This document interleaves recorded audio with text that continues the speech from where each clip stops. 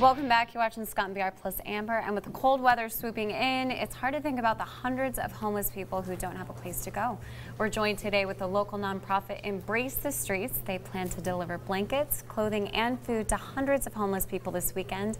Good morning, you guys. Good morning. So it's Shawn, Jamille, right? I love that name, by the way. Very unique. And Shawn. Yes. So Shawn and Shawn. Yes. What's up? So are you the founder of Embrace the Streets? You started it? I'm the founder of the nonprofit organization Embrace, and Embrace the Streets is an annual event that we do every year. First week in November, we do a collection, and November 17th, this Saturday coming up, is when we hand everything out. Nice. What made you start something like this? You know, I kind of looked at stand down with the veterans, and you know, we're out in the street every week, several days a week, providing food, clothing, and blankets to homeless veterans and homeless civilians, and I just figured we should do something annually to get college students involved in serving the community. Was it, I just have to remember, because I'm thinking, when I was a college student, on a Saturday, right, is when it takes place, hard to get me out there. Where do you find, because you guys are college students, right? Yes. What brought you to this, and what makes you want to be a part of something like this?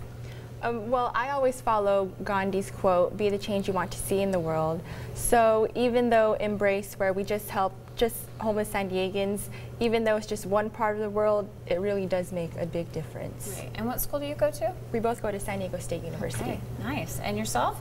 You know, me and the guys I volunteer with, we really saw a good opportunity to give back to veterans, and this was a great vehicle to do that. Definitely, so. I agree. So good for you guys being college students. I remember on a Saturday I'd be hungover, so I'm very, very inspired by the fact that you're going to do this. Now this is next Saturday? It's this Saturday coming up, and they're not getting up that early, so if they are hungover... That's at noon. Hey, that's early for college students. You that's know right. That. Hey, yeah, we don't have to get up too early. Right, so anybody who would want to participate and join and be a part of this great event, where would they go?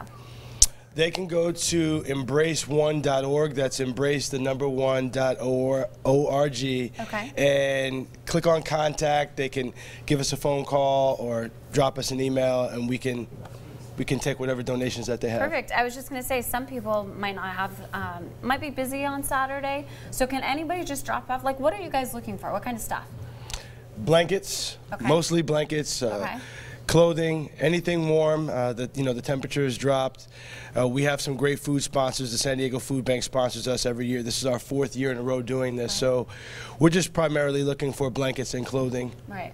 Yeah. And how do you guys get like college students to? How do you rally your friends? Oh, well, this past week we've actually been tabling at SDSU.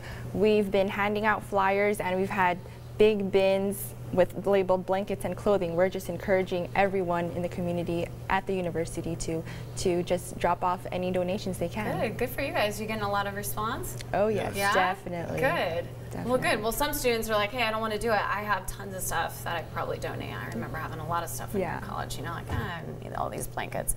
So it's good. I like it, guys. And then anything else you guys got going on next Saturday, 12 to 2? This Saturday coming up, 12 to 2, and as a matter of fact, next month we're restoring our 5th veterans home. We have a program called Healing Our Heroes Homes, where we restore the homes of disabled veteran homeowners, and that's coming up as well, and we get the college students involved in doing that too. Yeah. I like it. Yeah, get those college students involved. Yeah. That's right. Well, guys, thanks for being here. I really appreciate it. You guys can always check out more information about Embrace the Streets event. Visit embrace1.org.